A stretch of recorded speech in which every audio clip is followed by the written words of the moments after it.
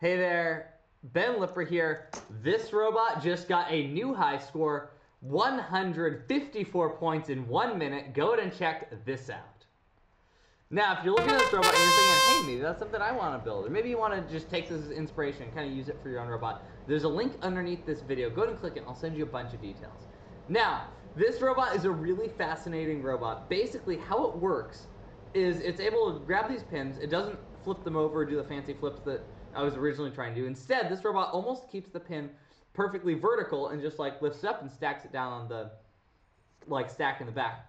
One of the things that I found that was really crucial with this robot is the angle of the conveyor. This is where most teams mess up.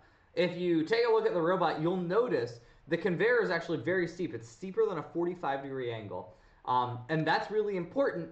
That way the pin, as it's going up, doesn't flip over itself, and instead it stays in that vertical configuration the entire time. So, like I said before, if you're interested in building a robot like this, there's a link underneath this video. Go ahead and click it. I'll send you a bunch of details on how this is built. Basically, ask for your email address. I'm going to email you the pictures of kind of what it's built. Go ahead, take it as inspiration, make it your own, and I can't wait to see what you build this year.